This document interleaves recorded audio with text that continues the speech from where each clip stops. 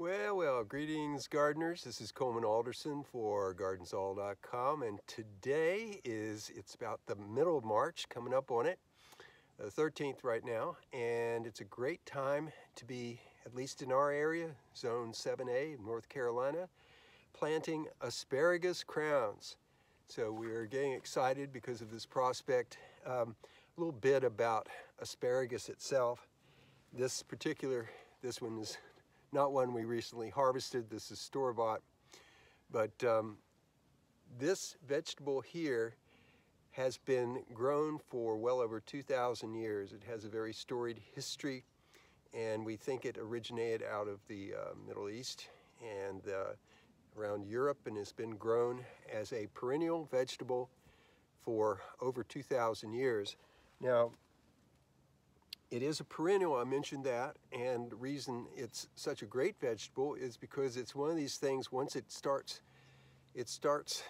growing well in your garden, you could have asparagus growing in your asparagus patch for up to 20 years, so 2 decades and maybe more, if you do it right. And that's what we're going to show you today, is how to get started planting asparagus.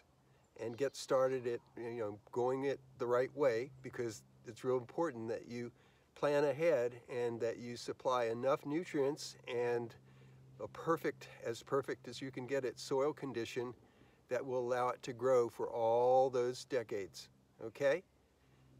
Now, I went to our local hardware store that sells feed, seed, and hardware, and bought a bundle.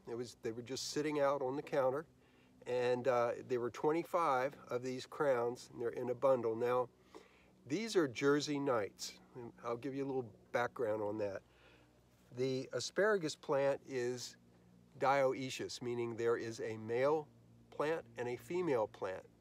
And the female is a gorgeous plant. It puts out these lovely fronds, kind of fern-like fronds, and then these red berries come on it, and it's kind of like Christmas in the summer. But let me tell you that also that energy that the female uses to reproduce itself with the berries takes away from what might be producing these lovely spears here. Now, what we do then is we go and we try to find, they've found that you can grow the male type species, and these happen to be, they're called Jersey Knight, okay? And there are other types of all male, and the males tend to put most of their energy into sending up shoots, right? Sending up the asparagus spears. So that's why we're going exclusively with this type, the male plant. When I start this, I'll bring it down here.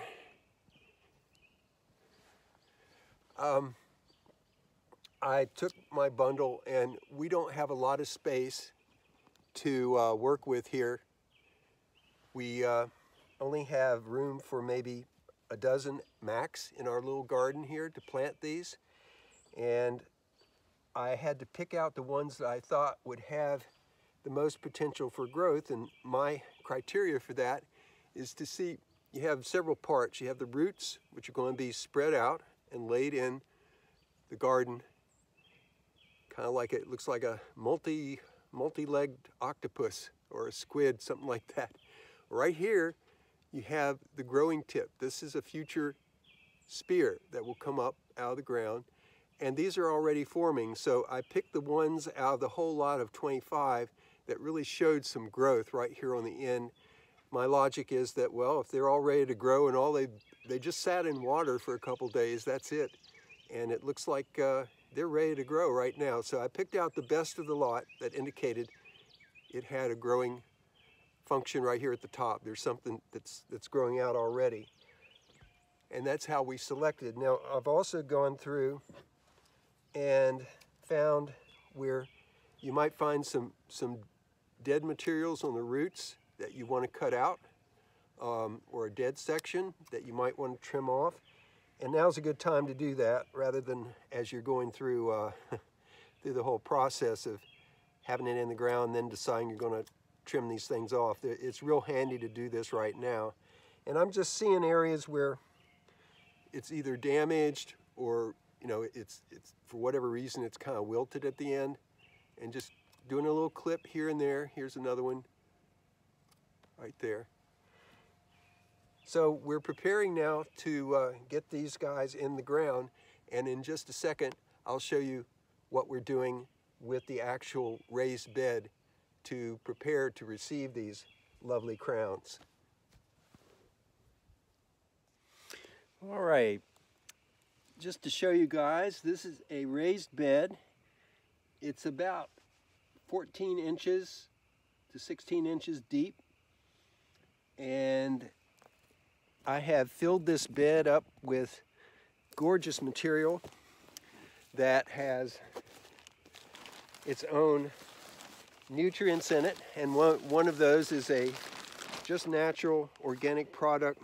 It's put out by the Old Castle folks, and we buy this at our local hardware store, and it's just wonderful. It has worm castings in it, has a feather meal and other things added to it, and it's not a super high nitrogen. There's no real powerful fertilizer in it, but it certainly has a lot of lovely organic material in it. So that's what is mostly in this bed here, along with our black cow manure, which has, again, just sort of marginal, you know, 0.5 fertilizer in it, but it is a composted material and adds some more organic matter. And the reason we want this bed to be really prime and as rich as we can make it, and this is rich stuff, guys. This is black gold right here. I also have added our own homemade compost. So we're really trying to kick in all the organic matter, the richness, the friability, making sure it's crumbly and that it drains well into this project, because hey, this is in the long term that we're growing. Kind of like, remember that that quote from what was her name? Geez, it's coming to mind. Audrey Hepburn, and she said, "To plant a garden is to believe in tomorrow." Well, as you'll find out, to plant an asparagus garden is to believe in the next few decades, right? Because you'll be harvesting on through there. And to kick it all in, when we put these in the ground, we're going to have to wait 2 years at least. That'll be the 3rd year that we're going to wait before we can take any harvesting, and even that will be limited. But it's a time for patience, but it's also a time for hope, right? So to plant an asparagus garden, to paraphrase, is to believe in tomorrow and tomorrow and tomorrow. All right, let's look at what we're going to do here.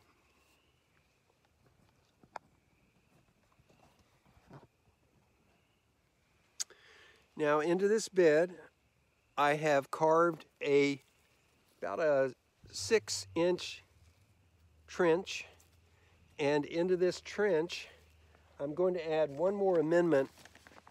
I could not find rock phosphate, which is put out by Espoma at our local store, but this does contain rock phosphate, and just very pleased to be using something. It has a nice phosphorus content. It's for bulb and flower food. But I'm just going to sprinkle some of this. Remember, we're planting decades of growth in here, and we want to get these plants started off just right. So I'm just sifting in a little bit of this, and then slightly just doing a little mix with the hand, a little mix. All right. So this is what we're doing here as we plant. We prepared this bed for 20 years, and we have all this rich, beautiful soil in here, and I'll show you what we're going to do. Here's this 6-inch deep trench. I'm going to take our plants and lay them out. Nice big long one. See the shoot right there. and press them down into the bottom here. Spread out those roots and press it down. Let me get on this side so you might see what I'm doing here. And then this one's a bit long. We're planting in a bed that's about 3 feet. So we can only get, if we're spacing on 12 inches, we can only get 3 of our asparagus crowns in here. And here's a nice lovely one here. You can see some of these are really long. I'm going to pinch them back because they're just a little bit rangy. And so I'm going approximately 12 inches. Right? Setting another one in. Spraying its roots out. Getting the crown so that the shoot is pointed more or less straight up.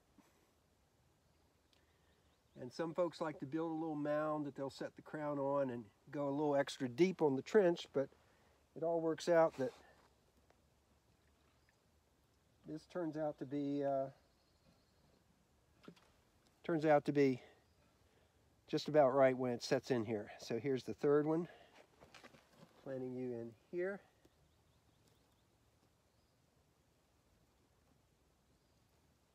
And it has a nice little shoot coming out of it already. Up until fairly recently, the popular convention of what to do after you set these in the ground, set them flat into a trench, is to cover them up just so, like this. The crown's right here. I don't know that you can see it. Just cover up the crown by 2 or 3 inches of soil. And then as the season progresses, like every 2 weeks or so, and as the plant starts to grow, then come in and put more dirt on the side. Just, bring it in. But it seems now, they've done some studies, and it seems now it's perfectly okay to go ahead and cover the entire plant. Just cover it with the full, all the way up to the top, and it will eventually sprout up through the soil. And that's my preferred mode.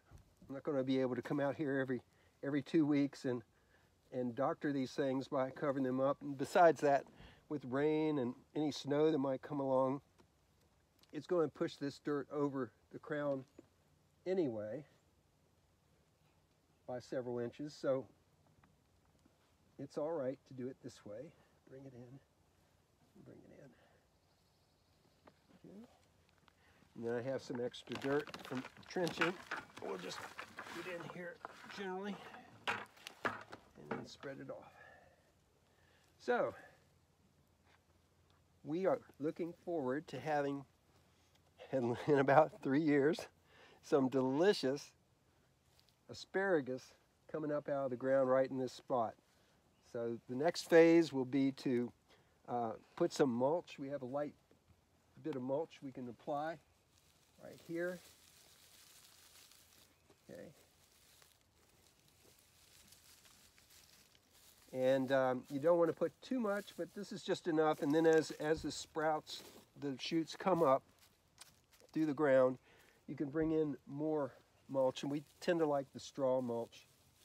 Just seems to do better. And it's fairly lightweight. Then we'll come back and we'll water all this in really well. And that's the way you plant asparagus for the future and for the next 3 years at least before we start to harvest. But we want to get our lovely crowns off to a fantastic start, and this is the way we do it.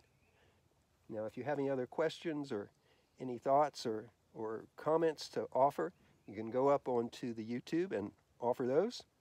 And also you can go onto our Facebook page, gardensawl.com/Facebook. Plus you can, on the YouTube channel, you can also subscribe to us. And we'd love to hear from you. So this is Coleman Alderson for gardensawl.com. You all take care and happy gardening. It's phenomenally better than anything you'd buy at the store. Just totally just chock full of flavor and very delicious. So that's why we love the thought of having our own asparagus growing here, even if it's going to take a while. And so maybe 3 years and a couple months hence, we'll be here harvesting. All that said, let's backtrack to where you pick your spot. You want about 6 to 8 hours full sun, and you definitely want to have a place that's more or less permanent, because these guys do not transplant. They do not transplant. So once they're here, they are here, and that's going to be for a generation, right? So do take a good care with where you're going to place your planting bed, and you know, you'll be there for a long time. So that said, I'm going to check to make sure I've covered everything. You want to make sure it's watered about 1 inch every week, and once these spears start appearing, the shoots start coming up, you want to come in with mulch, to keep some kind of mulch, and we just like plain old straw a good deal, and just come in with the straw mulch and let it go on either side, just to keep the moisture in the soil and keep weeds down. They do not play well with weeds. So your first few years, you're really going to have to give some TLC, careful watering about 1 inch a week during the growing season, and then make sure that the weeds aren't getting in there and beginning to rule over the asparagus. Well, that's it for GardensAll.com so far, but you know what? Why don't you guys, if you have any comments or questions, just go up and post them right directly on the YouTube channel. Be glad to read them, and really curious about what you all are doing. If you're growing asparagus or would like to, anything pertaining to that. Plus, if you go down on the right-hand corner of the screen on your YouTube, you can subscribe. Also, up in the top right corner, I believe there is a little bell. If you want any alerts as far as anything that we're sending out that's new, we'll shoot that alert right to you if you sign up. So that's basically it. We're excited. Spring is coming on, and we are growing asparagus. And it's a long shot, but by golly, we're happy to be doing it. This is Coleman Alderson for GardensAll.com. So long.